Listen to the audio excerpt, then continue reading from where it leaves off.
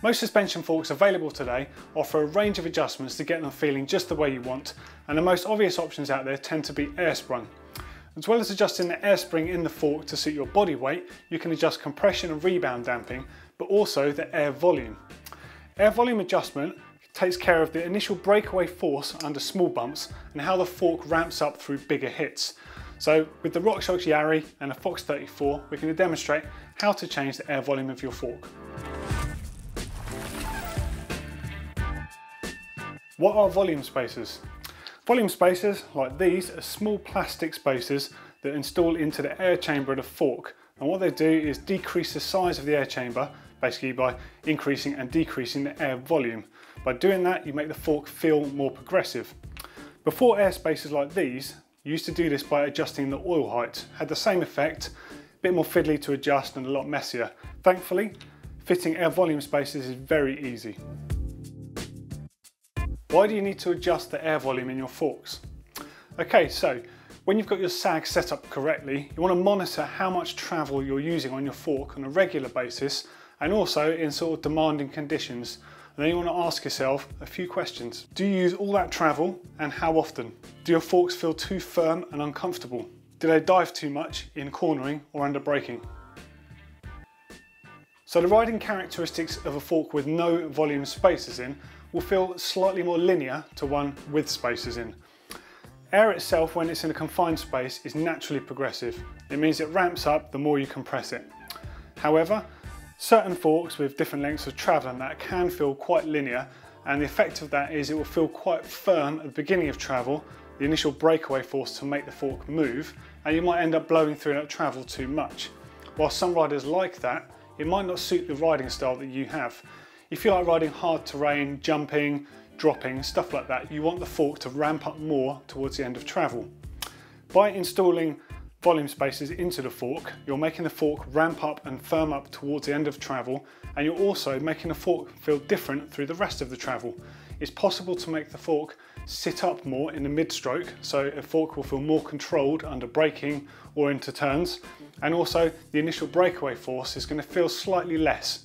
So the fork will feel super grippy and really comfortable.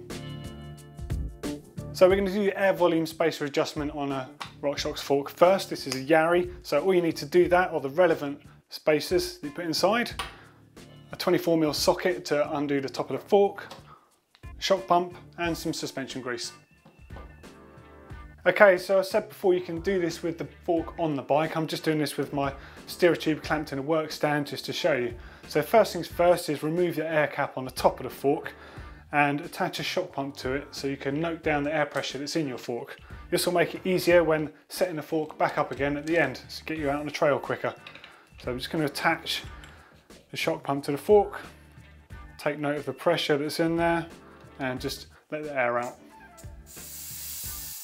That's done. I'm just going to check that it's all out just by depressing the valve itself.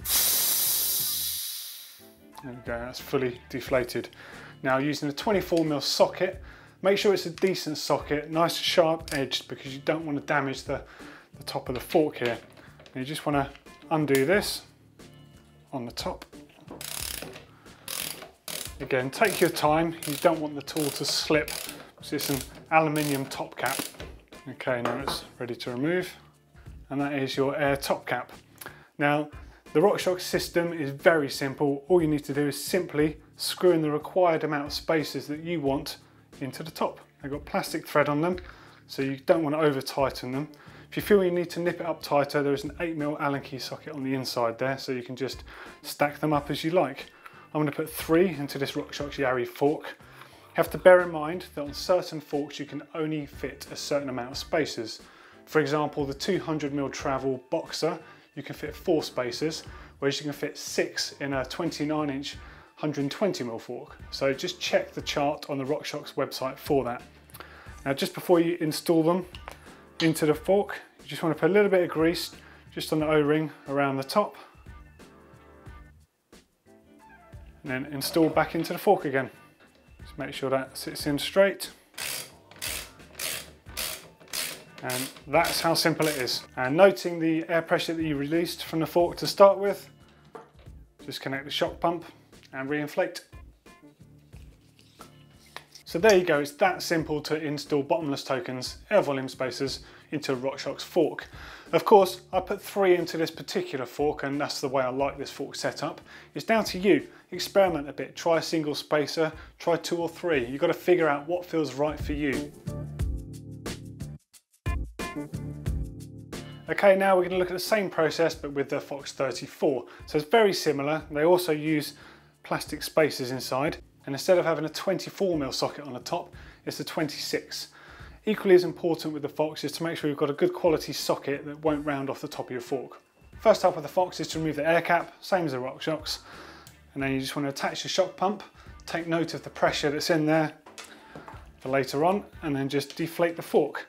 You might find that you can't get all the air out with the shock pump. You might need to sort of just depress the valve afterwards. If you do that, just be careful. Now, using the socket, carefully remove the top cap of the fork. Again, make sure it's a quality socket and make sure that it connects properly at the top. You do not want to round the top of this off.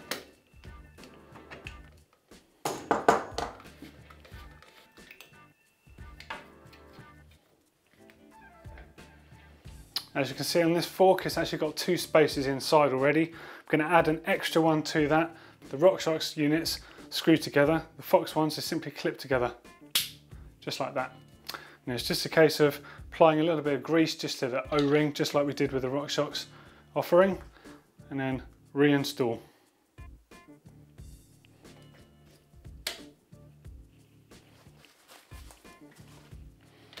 Carefully line up the threads.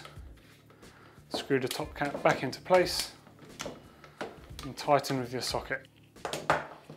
Now simply reinflate just to the desired pressure and you're good to go and hit the trails. Okay, so that was using a Fox 34 as an example for installing air volume spacers. Nice and simple. The same with the RockShox. Hit the trails, experiment, see what it feels like with 1, 2, 3. Find your sweet spot and then let rip. Hopefully it's been an informative video for you and you'll be inspired to do exactly the same at home.